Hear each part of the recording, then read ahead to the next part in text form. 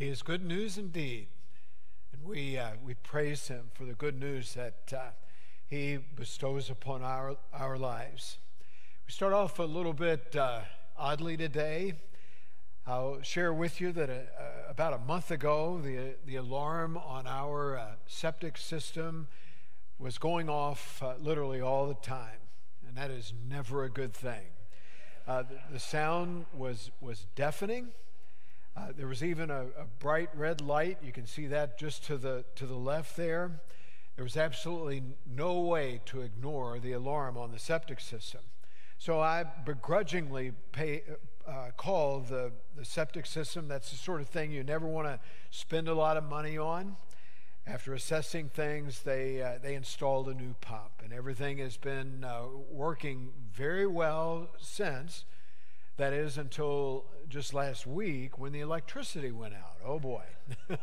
We were out for 4 days, and I got to tell you, I sweated out every one of them.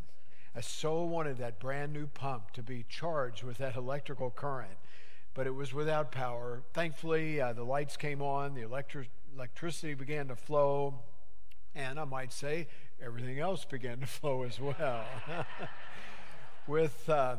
With all that in mind, I just love the story told of the church that was installing a brand new baptismal. To their surprise, as they were installing this baptismal, the city wanted them to install a septic system. And the pastor was beside himself. Why would we need a septic system for just a baptismal pool?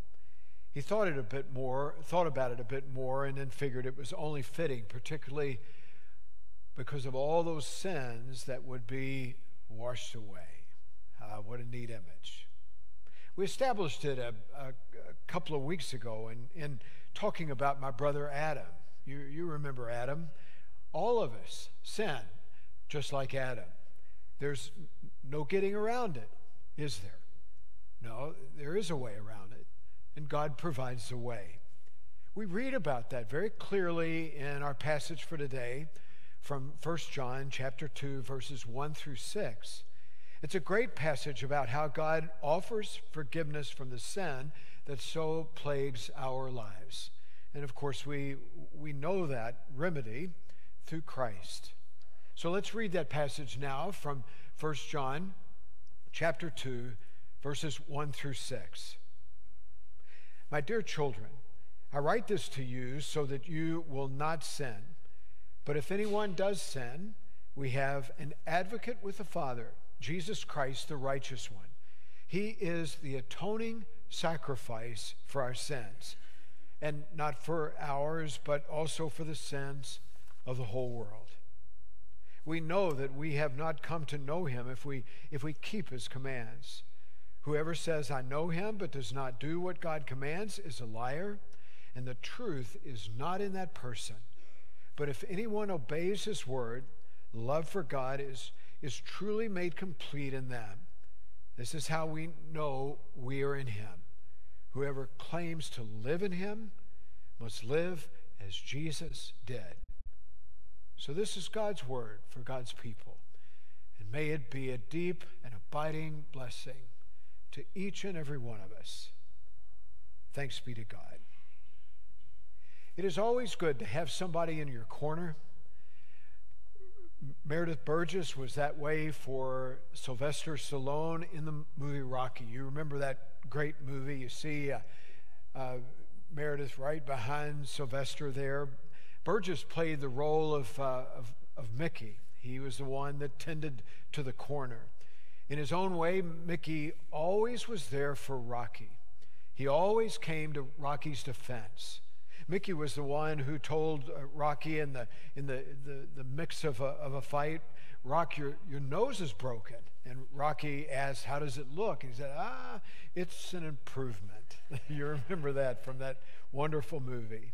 As I said, it's always good to have somebody in your corner. Jesus is that way for us. Jesus comes to our defense. Jesus paves the way for our reconciliation with the Father. Jesus opens the door of forgiveness. Jesus is our Savior. John writes in 1 John, so that we will not sin. That's the intent of him writing. So we will not sin. But if we do, and we will, he is quick to turn our attention to the one who is our advocate with the Father, Jesus Christ, the righteous, our advocate. An advocate is one who helps. An advocate is one who advises. An advocate is one who counsels. An advocate is one who always defends. This notion of an advocate puts us to thinking about what goes on in a courtroom. One who stands before a judge does have almost always with them an advocate, a lawyer, a counselor. I served on a jury last May. It was a pretty intense case in a federal court. It had a lot of ramifications, not only for the one who is the defendant, but also for our entire community. The defendant was represented by counsel. I thought his lawyer did an incredible job. There wasn't a lot of histrionics like you see a lot of times on TV. He was simply there for his client to make a solid defense. On more than a few occasions, the lawyer would approach the bench, would plead his case before the judge, and on many cases, the judge would acquiesce. The defendant would have been lost without proper defense. Jesus is our defense. He is our advocate. The sacrifice that he made on the cross paves the way for all that to happen. And he now stands as before God Almighty as our advocate, our defender. You see, in God's court, the defender must be without sin. And Jesus is just that. When it comes to sin, God's holiness, God's righteousness demands that sin is dealt with. We need to come to grips with that. God's righteousness and holiness demands that sin is dealt with. It's just the way it is. In God's holiness, he just can't stand sin, and it must be dealt with. His love, though, provides a way for that to happen. Not just that it has to be dealt with, but in his love, he provides a way for that to happen. Enter Jesus, our advocate. You've heard it said that to err is human, but to forgive is divine. You better believe that. When it comes to what God does through his Son, Jesus Christ. In God's eye, forgiveness is never done willy-nilly. Forgiveness comes at great cost. It comes with a great price. In effect, God's righteousness, his holiness, demands such. God doesn't just pretend as if sins don't happen. He doesn't turn a blind eye. He doesn't sweep things under the rug. God sends Jesus. And at the center of all of that is the cross. You see, God knows exactly what we need. We need forgiveness at the deepest levels of our lives. No wonder the cross stands as the very symbol of our faith. It stands front and center, as if to remind us of the great thing that God has done in Christ. The cross is the very thing that brings salvation. We read it a couple of weeks ago from Romans 3, verses 23 through 25. Hear it again. For all have sinned and fall short of the glory of God, and are justified freely by his grace through redemption that came by Christ Jesus. God presented him as a sacrifice of atonement through faith in his blood. We'll talk about justification next week, and then redemption a couple of weeks after that. Today, though, we consider atonement. The atonement of that comes through the sacrifice of Christ on the cross. When it comes to understanding atonement, the notion of atonement for me is a matter of at-one-ment. That's always been helpful for me to fundamentally understand what atonement is. What Jesus did on the cross makes us at one with God, at one. We become at one with God on account of what Jesus did on the cross. It brings us together with a righteous yet loving God. See how that works? That supreme sacrifice of offering his life on the cross makes it possible for us to not only be forgiven by a righteous judge, if you will, but one who loves us deeply at every point. You know, this stuff of being an atoning sacrifice, it's translated a lot of different ways in Scripture. One word that's used in the King James Version is propitiation. That's a word that we probably never use. In the Revised Standard Version of the Bible, we see the word expiation. Again, another word that we don't use. Essentially, the sacrifice of atonement is likened to that of what took place at Yom Kippur, what continues to take place at Yom Kippur, where the unblemished lamb is offered, is sacrificed for the sins of the people. And Jesus is offered for us. But he doesn't just do that passively. He gives himself over to God's will. He suffers deeply there on the cross, a sacrifice of atonement, so that you and I might have the opportunity to be truly forgiven. The cross is the very thing that paves the way for you and me to be forgiven and at once reconciled with our Heavenly Father. Again, at one.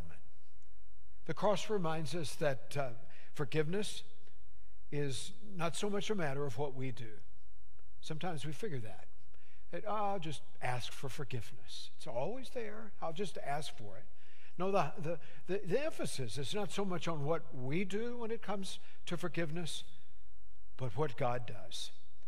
Now, of course, our part involves confession, as Ashley talked about last week. Our part involves repentance, as Stephen talked about on Ash Wednesday. Our part involves a response of faith, as I talked about a couple of weeks ago. A response of faith to the very grace of God offered in Jesus Christ. For by grace you're saved through faith. This is not of any works that any of us can boast. All these things involve us, sure. But the real important focus here is on what God does. He does so much more. It involves Jesus and his death on the cross in the greatest show of love that the world has ever known. My good friend Howard Olds once wrote, "While the cost of our sin is more than we can pay," think about that. The cost of our sin is more than we could ever pay. The gift of God is more than we can imagine. And indeed, that's the profound truth. More than we can ever imagine. It was that way for the paralytic who was lowered through the roof of the house where Jesus was preaching. The man was not only healed of his paralysis, but his sins as well. They were forgiven. It was that way for the woman caught in adultery. She was forgiven and told to go and sin no more. And she was not only told that, but she was given the power now to go forward and to sin no more. It was that way for Zacchaeus, the tax collector upon whose house salvation had come. He had been forgiven. He had found himself on the outskirts of the religion of his day. And even more significantly, he had found himself outside the bounds of relationship with God because of the things he was doing in his injustices to those with whom he excised taxes. But Zacchaeus had known the forgiveness of Christ.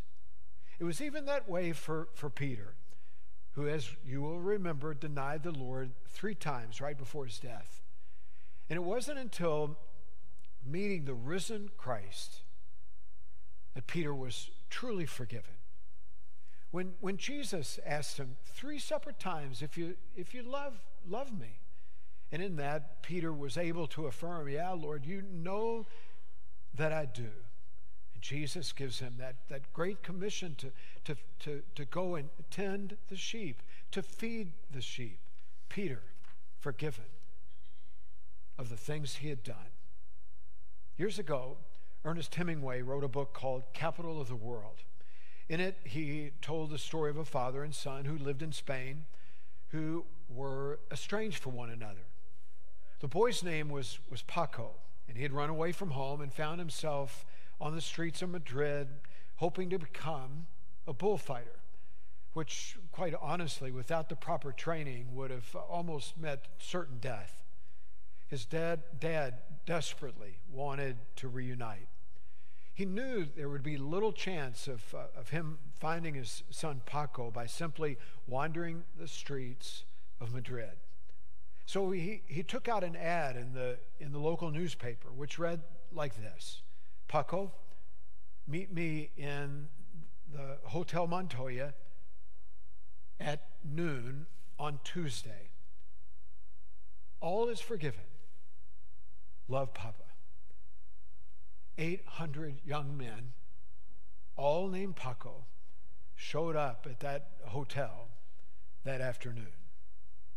The need for forgiveness is that pervasive and is the very reason that God sent Jesus Christ into the life of the world. Through Jesus, God paved the way so that you and me and all the Pacos of the world who find themselves estranged from their Heavenly Father might be forgiven. God never turns away from anybody who, as the psalmist says in Psalm 51:17, comes with a broken and contrite heart. All of that springs from David's transgression. And he felt so weighted by that transgression, but yet knew the lift of that weight when God forgives him to the depth of his soul. Thank God that forgiveness is ours in Jesus Christ. Now, as you read through these first 6 verses of 1 John 2, you would seem that John makes this abrupt shifting of the gears. That happens somewhere between verse 2 and verse 3. John, in talking about forgiveness, launches into a very robust conversation about keeping God's commands. As I read through those first 6 verses of 1 John 2, I don't see it so much as an abrupt shift of gears. I see it more as a natural flow of going from one thing to the next, of going from forgiveness to obedience. Let's hear what John writes here. Whoever says, I know him, but does not do what God commands is a liar, and the truth is not in that person. But if anyone obeys God's word, love for God is truly made complete in them. This is how we know we are in God. Whoever claims to live in God must live as Jesus did. From forgiveness to obedience. Upon being forgiven, we are set free to live as God wanted us to live. Not just forgiven, but free. Free to obey. Free to become more and more like Jesus, which is God's intent with us every time. You remember those bracelets from a few years back? What would Jesus do? WWJD. They were all the craze. Everybody was wearing them. They gave those of us who are Christ followers the opportunity to pause and consider what we really needed to do, to consider those things against the backdrop. Well, what would Jesus do? Those 4 letters, which represent what would Jesus do, has been more instructive in my life than just about anything. It's given me pause to consider what I need to do in a specific situation. How's that been for you? Well, today let's turn that just a bit against the backdrop of 1 John 2, verse 6. Instead of WWJD, how about LLJD? Living like Jesus did. Living like Jesus did. That's the way it is for those who are forgiven. That's the way it is for those who are free to then live their lives just as Jesus did, and to know the empowerment on the other side of forgiveness that allows us to do just that. Free to live just like Jesus did. And all of that begins with that atoning sacrifice that brings us at once together with God, reconciled with Him, so that we might know Him fully, so that we might experience deeply the forgiveness that He offers us. That's the good news of Jesus Christ in our lives. And we exalt in that this Lenten season, and we are thankful for it, and we long to make that a part of our lives. And so as we do, let's take time to contemplate all these things, to make sure that that is in place, to seek after the Lord for His forgiveness, to consider the cross and all that it means for us, to let God's Spirit work deep within, to where we know that we know that we know the good news that is Christ for each of us. Let's pray together. God, we thank you for your Son, Jesus, and for all that you offer through Him. We pray, Lord, that we are always before you, contrite, ready to turn from our selfish ways, ready to seek you in your forgiveness. God, we thank you for your love that makes that possible. We thank you pointedly for the love that you show and share in Christ our Lord. Thank you.